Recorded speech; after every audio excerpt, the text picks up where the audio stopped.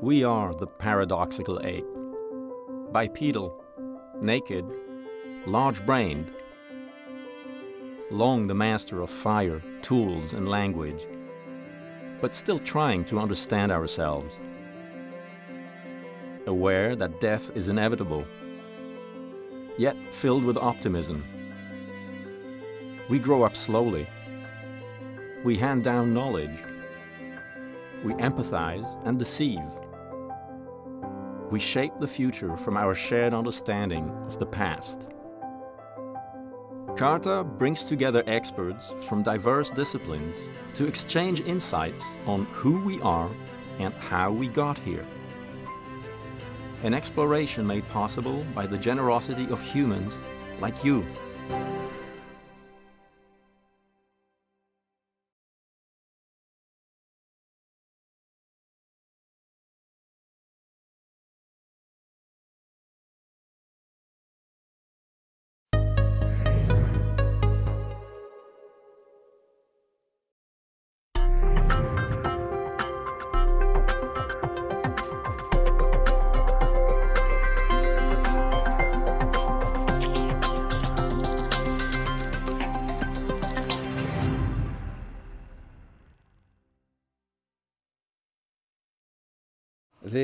The issue of feral children, as you know, have been with us for a very long time, and largely through luck. I happen to know two of the living ones. The luck is caused entirely by television, newspapers, and I'm sorry to say, not by very much scientific evidence. My field has been primatology. I study baboons, monkeys, people like that. And one day I received a call from BBC saying that they had in hand a boy who'd been raised by monkeys. And would I care to go to Uganda and investigate the matter? Who can turn that down? I had actually got my interest from the wolf girls of India. When I was a student, we read about and discovered that this was maybe true and maybe not true. I have now visited John Ssabyuna in Bombo, Uganda 5 different times, filmed 5 different documentaries. I've known him since the age of 4 to approximately 17.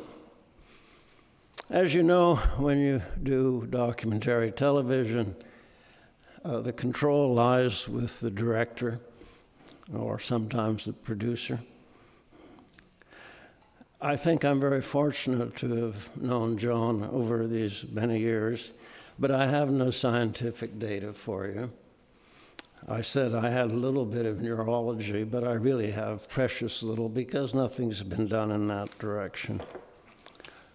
The first time I met John, I very carefully kept out of his way for a couple of weeks, but watched him while the TV people went about their business. John lived in, as I say, a village called Bombo. The local story, and I confirmed this by chatting with people who lived there who spoke enough English for us to have a conversation.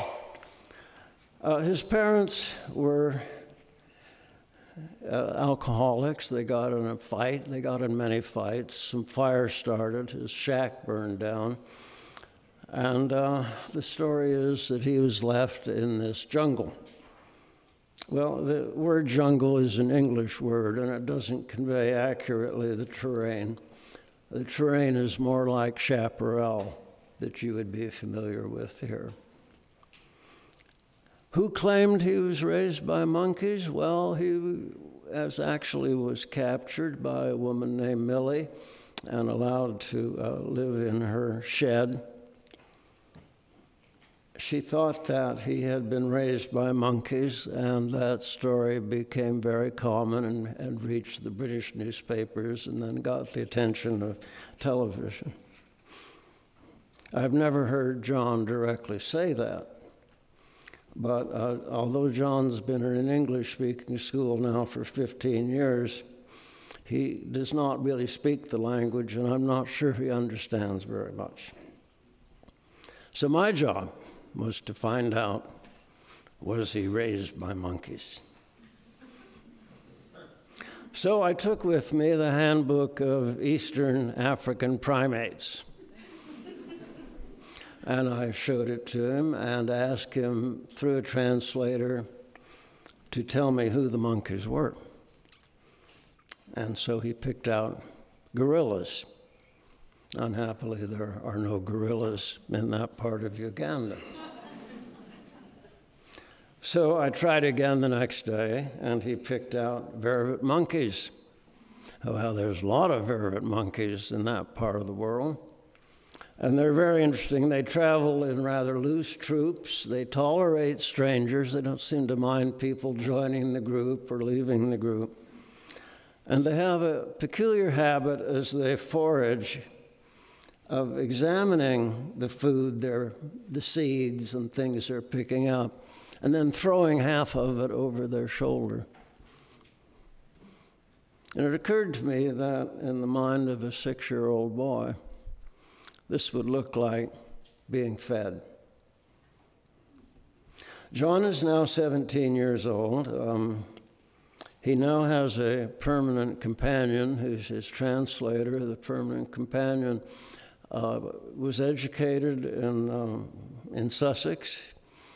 He speaks beautiful English, and he speaks for John.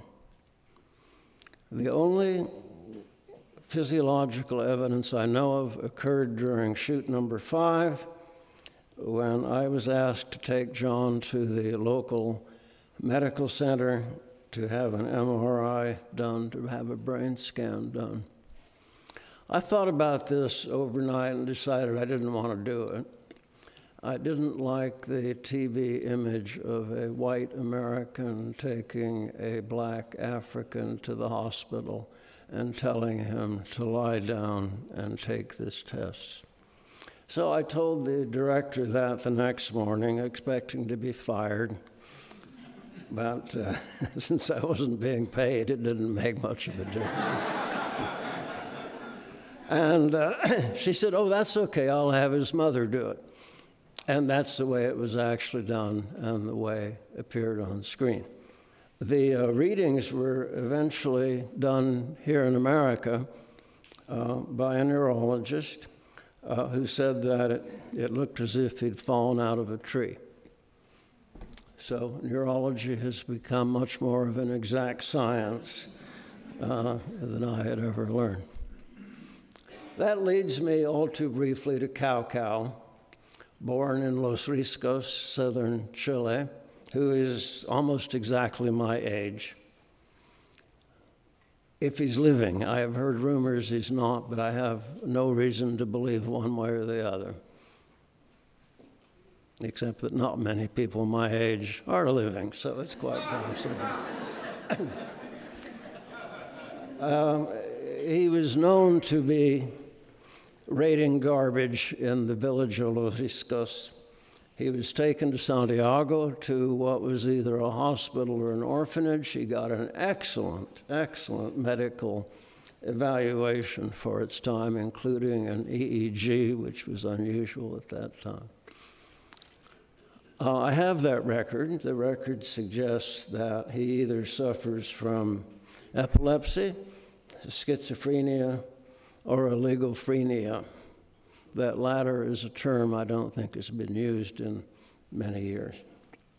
What's important about CauCau is that he was adopted by his speech teacher, Berta Riquelme, and she lived with him in her home for about 12 years and kept daily records of what she was trying to accomplish. The only thing like that in the literature is 150 years old, The Wild Boy of Avignon, where Dr. Itard kept a daily record, which, by the way, is beautiful literature. And although he's asking for money, that's the purpose of the article that Dr. Itard wrote to the French Academy. It is just a wonderful story of human love and compassion and frustration.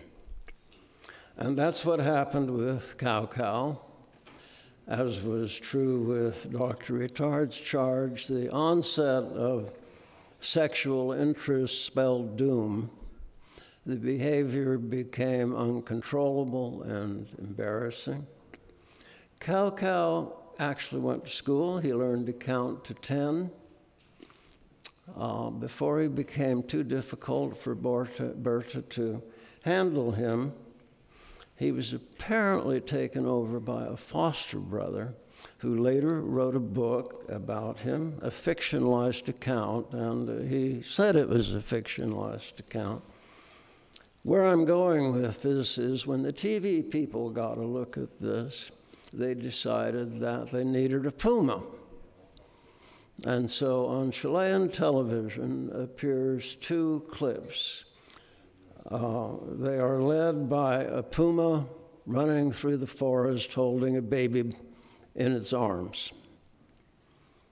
This is the first time in the history I've told you that there is any evidence of CauCau being raised by an animal. But CauCau adopted the story and was pleased to tell people about his life being addressed by a puma. At this point, BBC comes in again and wants to film this. Their director goes to Los Riscos, where CauCau is now living on a farm with his foster brother. This is recent. I am on my way there with trepidation. I do not understand CauCau's Spanish because it is actually an Indianized Spanish, which I've shown it to much more literate Spanish speakers who say, no, I cannot understand this. It's and Indian, it's native. When BBC actually examined the situation, the foster brother said, I do not like this. We have here a 80-year-old person who has fought a tough fight, and he is now happy and content. And we see no need at all to have any television coverage done. And to their credit, BBC said, we don't film people who don't want to be filmed. So there is no further record of CauCau. Both of these boys, in my opinion, suffer from some form of mental deficiency. In the one case, John of Uganda, his family has pushed him forward. He's appeared on television in many European countries. He's sung in choirs. He's been to America. He's traveled a great deal. I've been to the school where he is a student. In my opinion, he is a mascot and a pet in a school which is called an orphanage, but actually is one of those British schools where everybody wears uniforms and learns Latin, neither of which interests John Ssabyuna very much. CauCau appears on Chilean television in these 2 shorts. In the one of them, he has a new pair of shoes, and he patrols Los Riscos and wants people to admire his new shoes.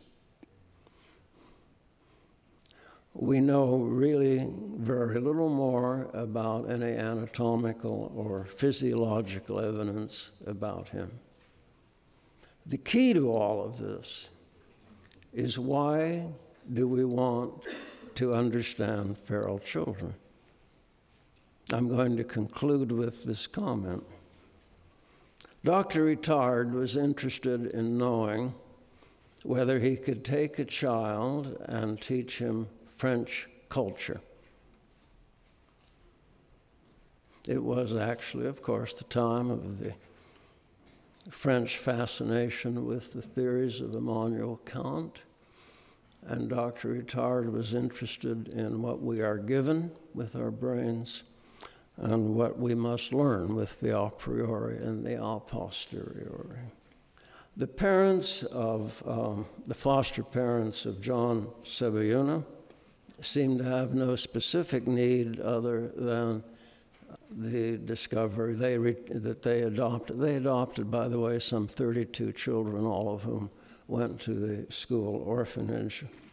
But John provided a rather steady income for the school over 15, 17 years.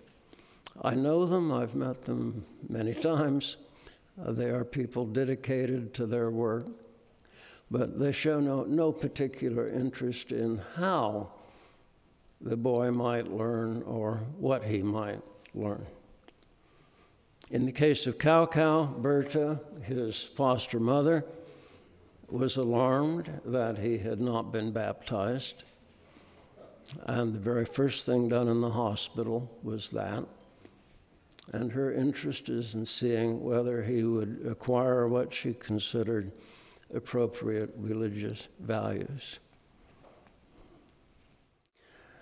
The question then becomes, what can we learn about feral children? I think we can learn a great deal about the human brain. Not theirs, but ours. What is it that prompts us? You've heard a moment ago about the Wolf Girls of India. Reverend Singhs' interest in these girls was in seeing whether they might not have a native a priori understanding of God. The moral lesson each of us brings to research and to our interests, our culture, our particular way of understanding things. When I mentioned feral children, almost the very first question is, oh, were they really raised by animals? I'm sorry to disappoint you. I have no idea. I doubt it. There are 4,000 cases about which there's some written record of human children being raised by animals. Not a week goes by that I don't get a letter from someone saying, you study feral children? Come, I want you to see the kids next door.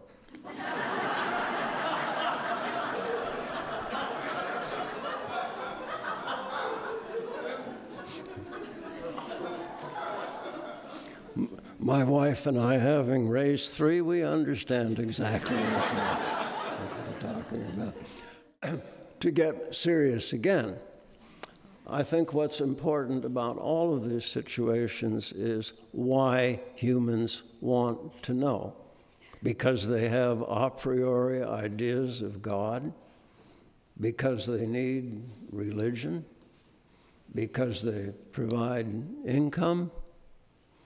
So I urge you, and you're going to hear some fascinating papers today, as am I, to always keep in mind what I would call the meta-psychology of these issues as to why we want to know what we want to know. Because I suspect that is the true value of all the time and money that's been spent on, are they really feral? Were they really raised by animals? It says much more about the categories of our minds as humans and as investigators than it does about the children themselves. Thank you very much.